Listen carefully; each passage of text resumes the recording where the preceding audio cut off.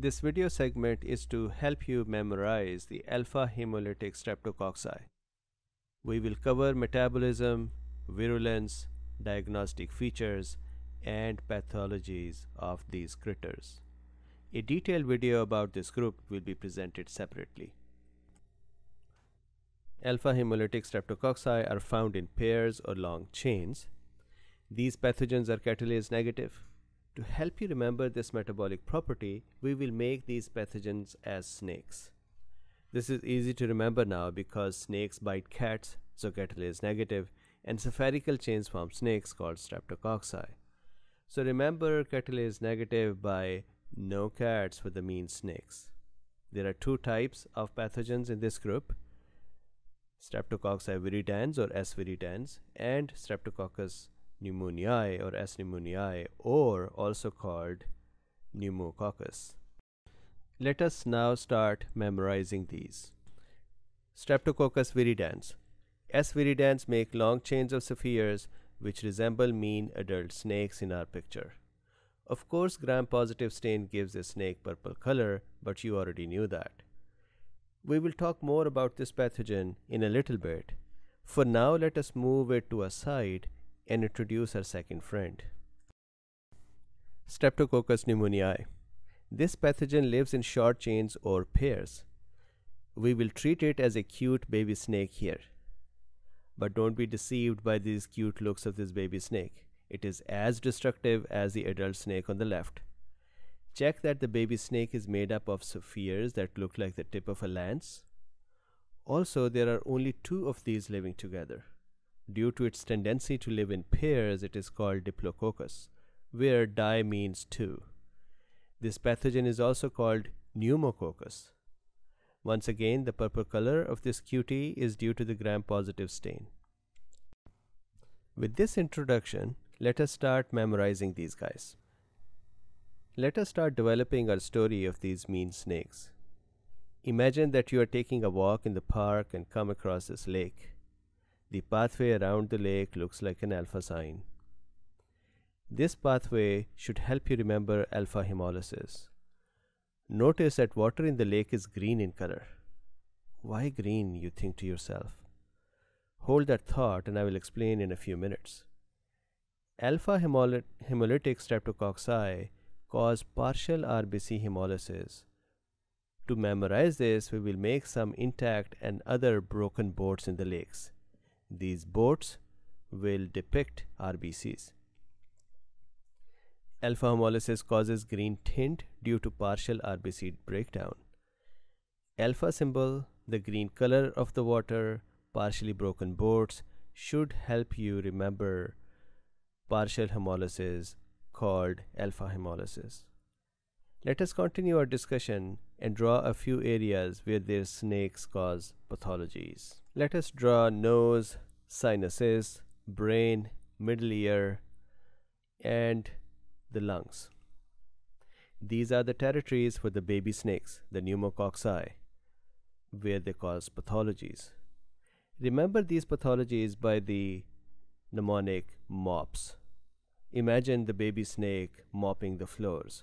So the MOPS stands for meningitis, otitis media, pneumonia, and sinusitis.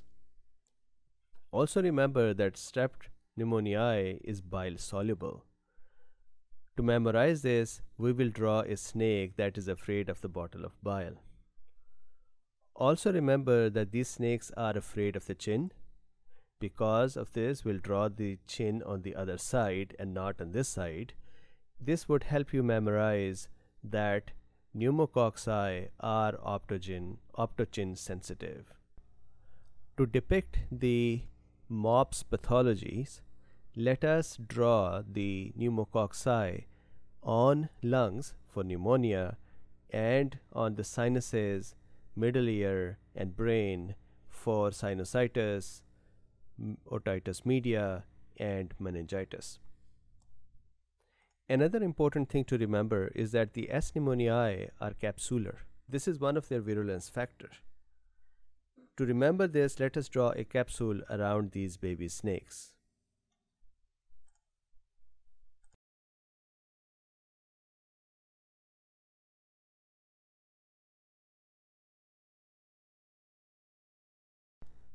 Okay, so let's keep studying. Let us attend the right side of this scene. We should place a heart under the chin. I will explain why we did that shortly. This side is for the S. viridans. These pathogens can grow in bile. To memorize this, we will draw them hugging a bottle of bile. Cute, look at them.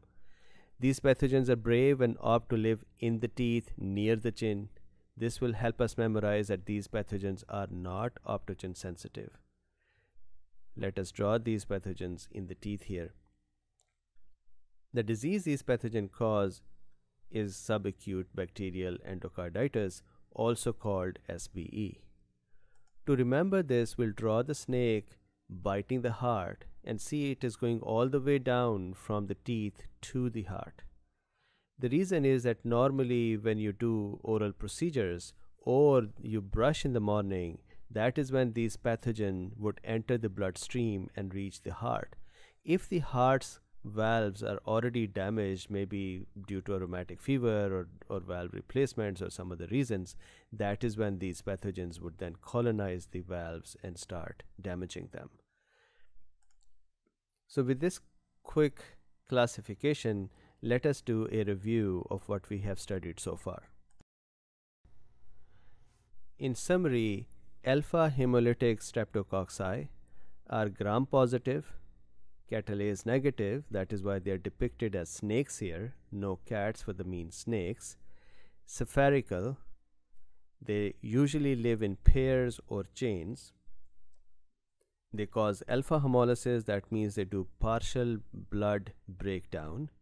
Due to this, they appear as blue-green sheen in the blood agar. S. pneumoniae are capsular, diplococci, bile soluble, and optogen sensitive. These cause MOPS, that is meningitis, otitis media, pneumonia, and sinusitis. On the right side are S. viridans. These are not bile soluble, not optogen sensitive, found in long chains, and live in the gaps between the teeth. These can enter the bloodstream after brushing or oral procedures and can cause SBE, inordinately damaged heart valves. Thank you for your time, and we will continue with beta hemolytic and gamma hemolytic streptococci shortly.